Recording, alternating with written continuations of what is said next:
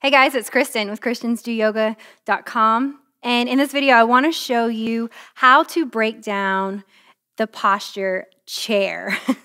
So chair pose, your teachers put you there before for way too long. Well, I want to show you how to effectively and efficiently take this posture so that you are getting the maximum amount of work and building some strength while you're here.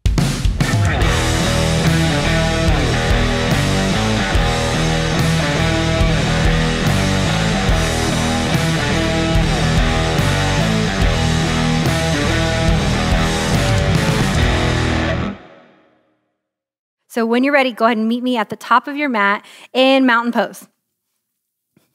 So starting in mountain pose, let's just do a little bit of alignment here before we get started.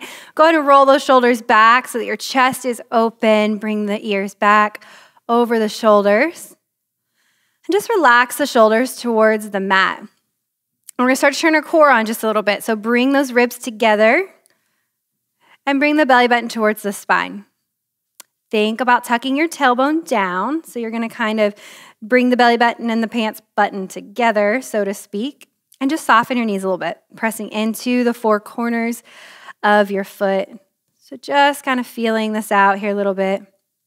So for chair pose, a couple of really important things to think about when you're here is your foot placement. So a lot of times when we're in these postures, and especially like chair pose, it's kind of intense or it can be intense.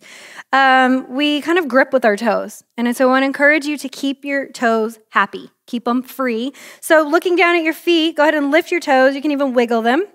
And go ahead and root into everything that's left on your mat. So it's going to be the four corners of your foot. So it's just literally like if you're drawing a square on your foot, that's where we're going to root into.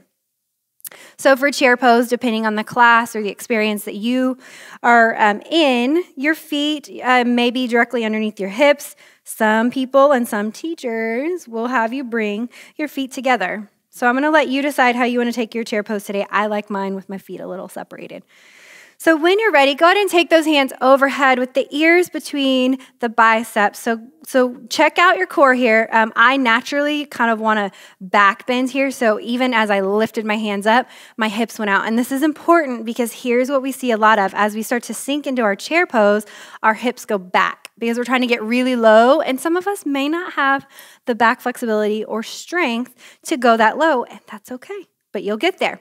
So think about tucking that tailbone under as you sink those hips down. And let's just start a little bit higher.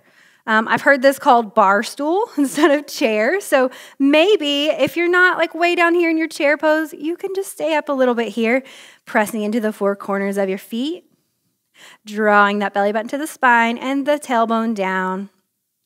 Relax the shoulders. Keep those fingers engaged though. And your ears are just between your biceps. So just take a couple breaths here. Just kind of feel through this. See what you're feeling. Take a look. You should be able to see your toes so that those knees aren't too far forward. Bring those hips back. Good. And maybe you sink a little lower.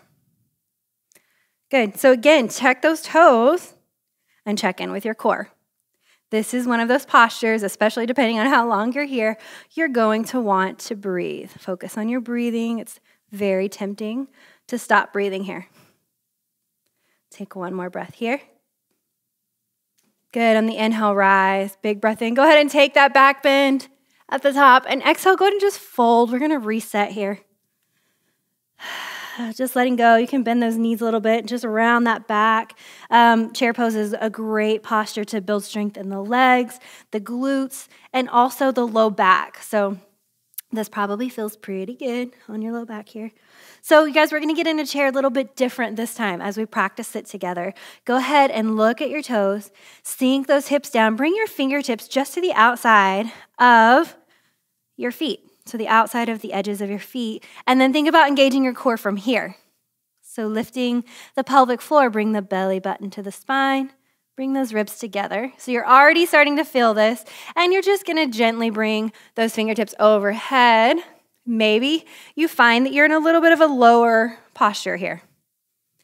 Take one more breath here, really sinking into those heels. Maybe you take a little bit of a lower, your hips a little lower. Good. Go ahead and fold and release. Good. So go ahead and practice this a couple more times, and that way next time it comes up in your flow, in your sequence, you feel confident and ready to power through this posture. All right, friends, I hope this video was helpful for you. And if you liked it and you did find it helpful, go ahead and give us a thumbs up. Make sure you subscribe to our channel. And listen, this is just one of a couple of postures that you'll want to learn to feel confident on your mat. And I've actually created something called a posture breakdown guide. And it's free, it's for you. You can get yours at posturebreakdown.com or just click the links below and get that today.